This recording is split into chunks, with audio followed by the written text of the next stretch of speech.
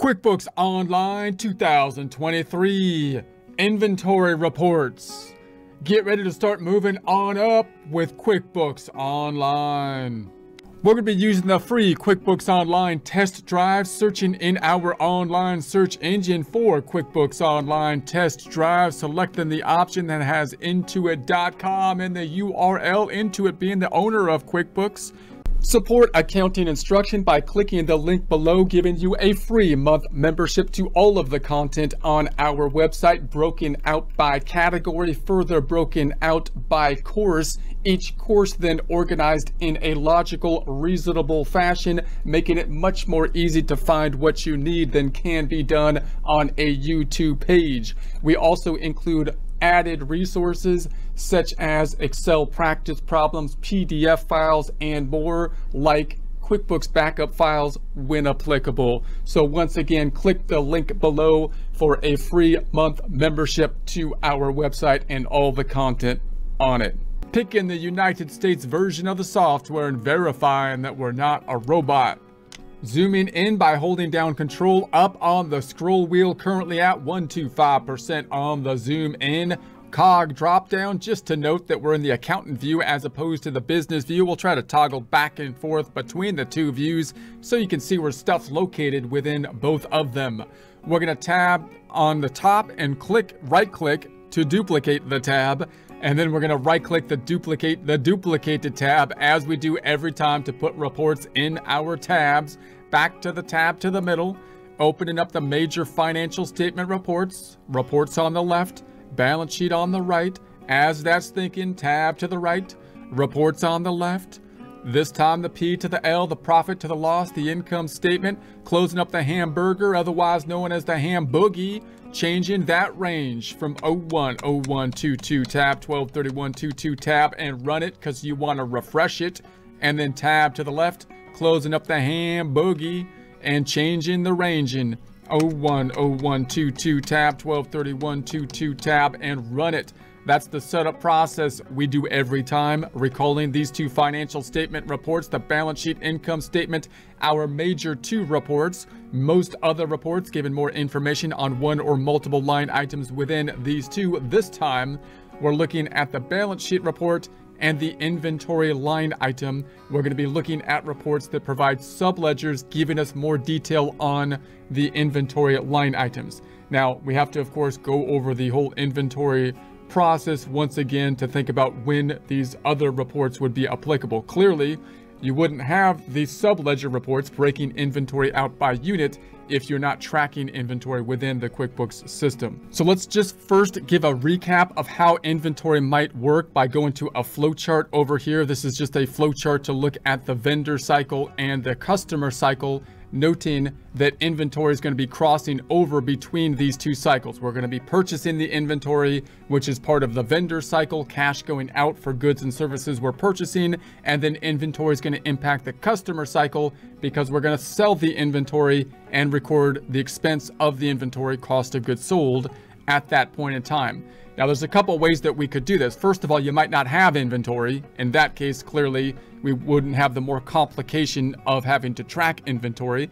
If we sell inventory, the easiest thing you can do is try to stay still on a cash-based system, which would only work if you're not having a lot of inventory. For example, if you do custom jobs, you buy stuff specifically for the job that you are doing, then when you buy the inventory up in the vendor cycle, you might just expense them as you purchase them, as you enter the bill, as you enter the check or expense form. And then when you make a sale, you will have already expensed the cost of goods sold in essence, and you'll just record the revenue side here. Therefore, you don't have to track the asset of inventory.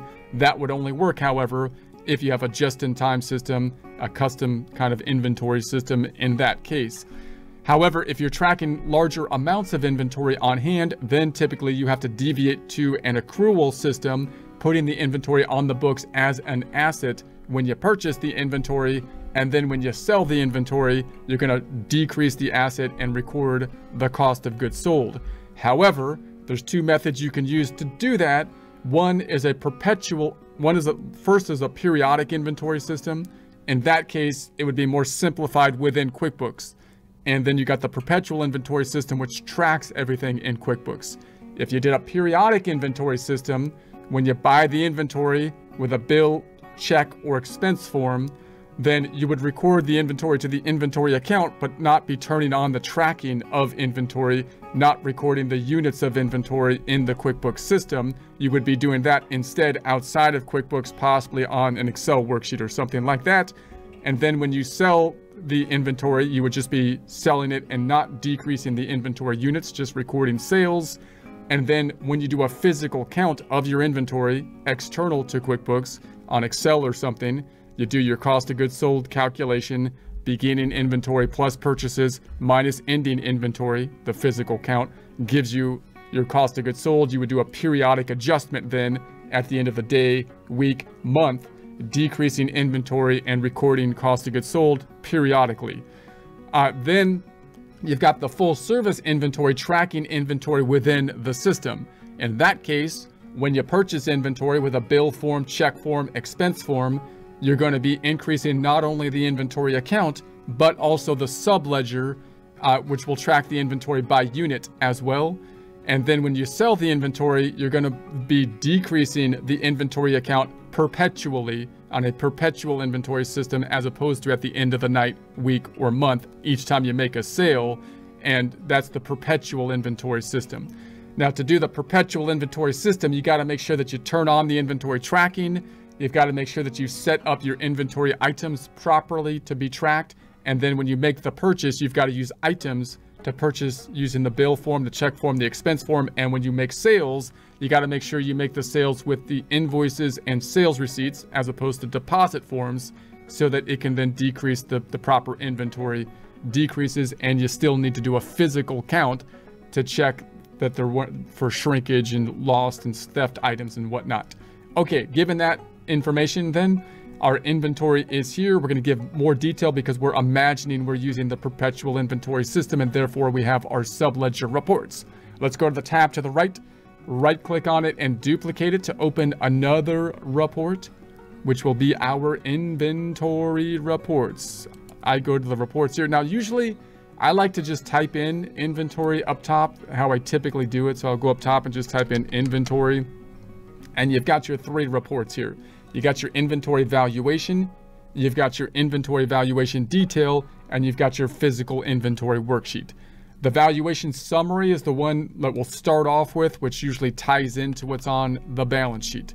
Let's run it for the end of the period. So this is 12/31/22, and run it to refresh it. Now note that this report is as of a period of time. It's a balance sheet report. It's not reporting performance. It's not showing what we have sold over a time frame. It's showing us where we stand. So it should tie out to what's on the balance sheet in essence. So we've got our inventory items here. Now notice they're grouped together, and that's because when we set up the inventory, we set up these groups, or categories they call them.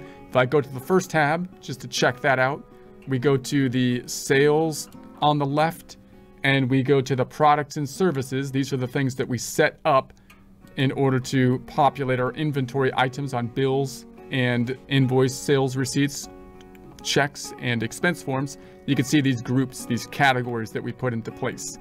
And that then will help us categorize them in our reports as well, grouping them thusly. And so then we've got the number, we've got the quantity. So this is the units that we have on hand. This is the added level of detail you would not have on if you weren't tracking in the system. We wouldn't know the units. We would just know the dollar amounts when we purchase. And then when we sell the inventory, we run into a problem because we have to have a flow assumption, LIFO, FIFO, average, and so on in order to calculate the decrease. And then this is going to be then the asset value and the calculation of the average. So if I pull out the trusty calculator here, trusty calculator, and I'm going to make it a little bit smaller. So that means then that this calculation of the average is just basically taking the 250 asset value, divided by 25, and that gives us our 10 for the average here. The total down below in dollar amount is the $596.25. This is what we buy them for. This is not what we sell them for. So if I go then back to the balance sheet, that should tie out here, and that's going to be our subledger. Note that it's similar that it's a balance sheet account to the accounts receivable, but remember, accounts receivable kind of forces us to have a subledger that will tie out by making us, every time we hit the accounts receivable account, this is the accounts receivable, not payable, it will force us to add a customer so QuickBooks can make the subledger breaking out by customer. That's not necessarily the case with inventory, so you got to be more careful. It is possible for you to enter something like a journal entry simply to inventory and then throw off your inventory account to the subledger. And you want to be really careful of doing that, more careful even so than we saw on some of the income statement accounts. When we talked about income and the subledgers of income and the subledgers for the expense, breaking out income by customer or item, breaking out expenses by vendor, we said that these ones also QuickBooks doesn't force us to make the subledgers tie out, but it's usually not as big a deal on the income statement because the income statement rolls into the balance sheet. We start over every year, and so we can kind of fix it periodically. The balance sheet accounts, you can't do that so much. If your inventory gets out of whack, then you're gonna have to do something to fix it, because the balance sheet account will not just close out at year end. It's a permanent account. So that's just something that you want to kind of keep in mind.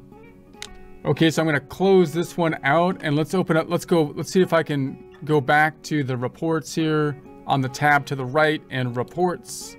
And I'm just going to type in inventory again. So inventory, and this time let's look at the inventory valuation detail report, changing the range up top from 010122 tab 123122 tab, and run it.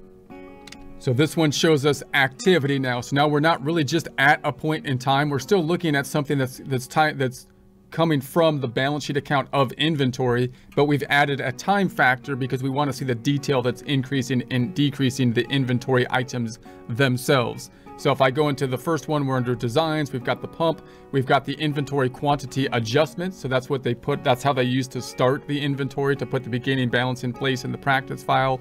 And then you've got the checks that were used to purchase the inventory. So note what you have up top. You've got the quantity, and then you've got the rate that they were purchased at. Notice what we're using is a FIFO cost flow method, as opposed to a weighted average method or a LIFO method. FIFO and weighted average are probably the most common kind of inventory flow assumptions. And the flow assumptions become important because if you have a bunch of things that are the same, then the price of them is usually going to go up over time, all else equal, due to inflation.